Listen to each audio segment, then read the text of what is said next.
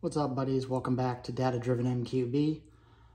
If you've been watching some of the shorts I've been posting in the last few weeks, you may see that I've been logging the vacuum at the turbo inlet pipe on these cars. So I found some very interesting stuff. When running a vacuum gauge to this top port instead of plumbing the 034 TMD to it to run the Venturi, and basically operating as a basic retrofit, found that changing the turbo inlet pipe, basically comparing my car to another very similarly equipped IS-20 GTI, aside from the turbo inlet pipe and intake, caused a massive change in vacuum, which is seen by the PCV valve.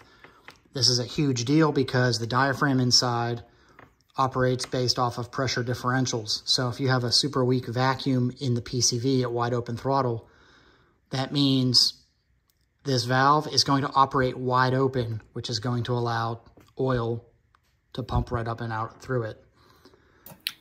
This is a picture of a stock turbo inlet pipe.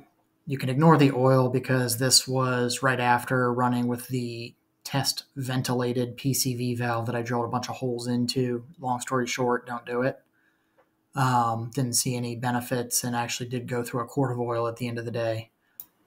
If you look at the factory turbo inlet pipe right here, you'll notice that this little hump is immediately in front of the PCV connection. My best guess is that this is designed to create a very low pressure zone so that the PCV has sufficient vacuum to operate correctly. The diaphragm in the PCV valve functions like a single stage vacuum regulator. If you have a really strong vacuum, that regulator is going to have to close further in order to keep the crankcase at its desired vacuum pressure, vacuum level. If you have a really weak vacuum source at wide open throttle, the regulator is going to go wide open under spring pressure. And after some testing, putting the gauge on my car and a few other people's cars, basically changing the turbo inlet pipe causes a huge drop in vacuum at the PCV hose. And that is what seems to be screwing up the way that the OEM PCV works. I don't think that it's a problem that really shows up on the street too much, unless it's maybe like extreme cases or something. But for the people who track their cars, which is what my original goal was to set out and figure out, how to get one of these things to live on track, it looks like it's pretty vital.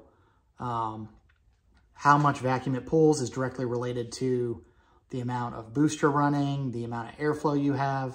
So it is entirely plausible that putting a bigger turbo inlet pipe on with a bigger turbo, probably not IS-38, but, an actual hybrid pushing a bunch more power, probably isn't that bad for it, and it works, relatively okay, at least on the street. As we saw in the last video, nobody really had problems unless they were tracking or autocrossing their cars. Everybody who did have problems also had aftermarket turbo inlet pipes. So with that said, been wanting to get a little bit more concrete data than just, driving around with that freaking gauge installed. So I've got a pretty cool little thing right here I've been rigging up.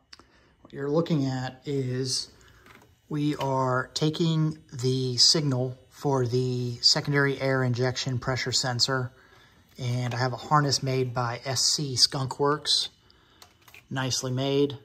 And what's going to happen is I have a sensor for the Mark 8 PCV valve, which is going to go right here.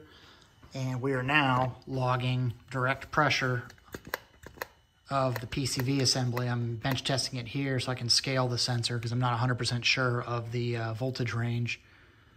But essentially, we are now going to be able to log the vacuum level inside of the PCV valve to know exactly how much is acting on the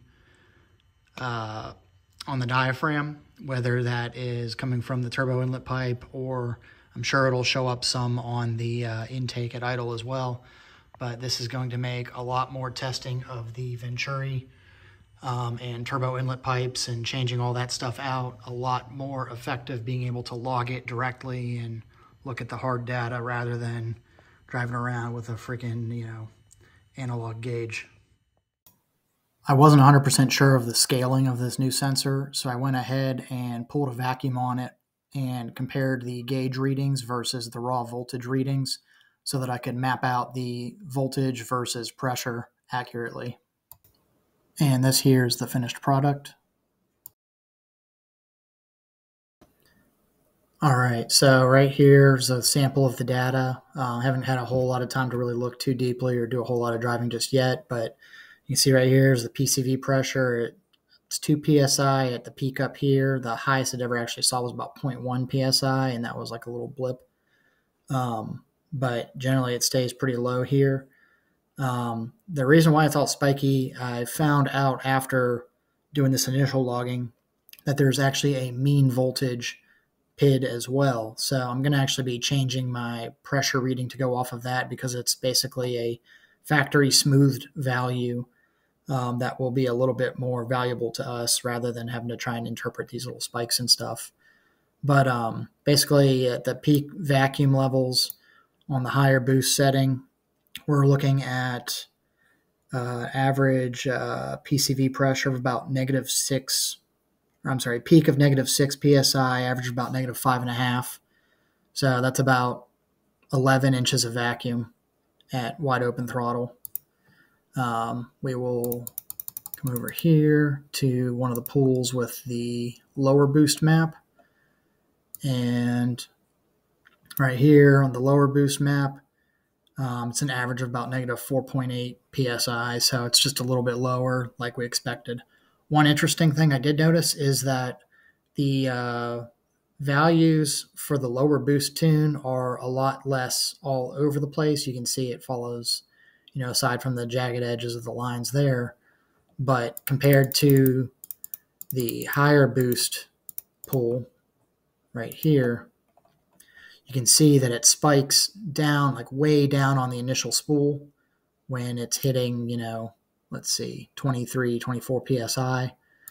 And then, you know, it mellows out and it has another little dip right here, which actually coincides with the variable valve lift switchover. So there might be something to fiddle with there.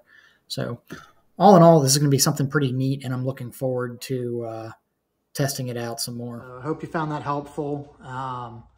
Go ahead, check out www.datadrivenmqb.com.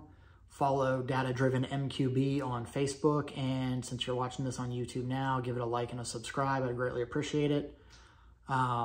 Basically, the next few months are probably going to be a whole lot of data gathering, a lot of mixed matching of parts, getting together with a few different people with different turbo setups, different cars, trying to basically get as much information as I possibly can so that we can kind of get to a conclusion on this little journey that ended up taking way longer than I thought it would.